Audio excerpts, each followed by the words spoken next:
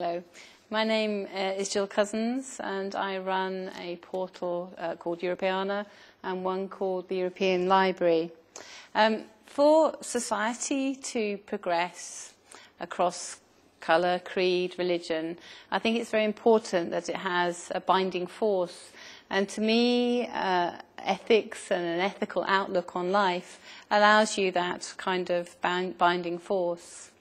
In Europeana, we don't do an awful lot per se with ethics, but we are creating a cultural heritage website for all of the cultural heritage institutions of Europe. So things like the Louvre, the Rijksmuseum, the German National Archive, the institutes of film and audio sound. And to do that, we have to overcome some of the issues of taking offline material online and really enforcing the fact that there should not be new rights in online material compared to the ones which were in an offline world. So we have created something called the Public Domain Charter, which ensures that the public who own the material in the first place are also able to own that material in the digital world, so that it remains free to all of us, not just to the people who are sitting in the museums or the archives or the audiovisual centres.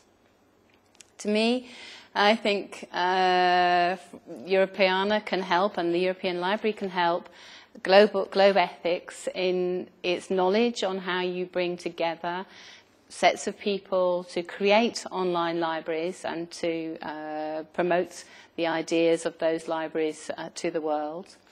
And I think Globe Ethics itself is doing an amazing job in bringing one of the issues of the world through the digital medium, through the medium that many of us now work with, to the general populace of the world.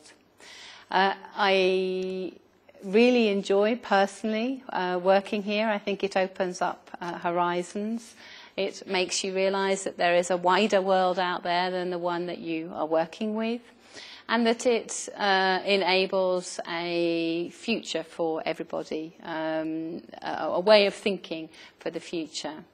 From a very personal point of view, I believe in personal integrity. I think things like Globe Ethics make you pull that higher up your ideals, and that you should do unto others as you would be done by.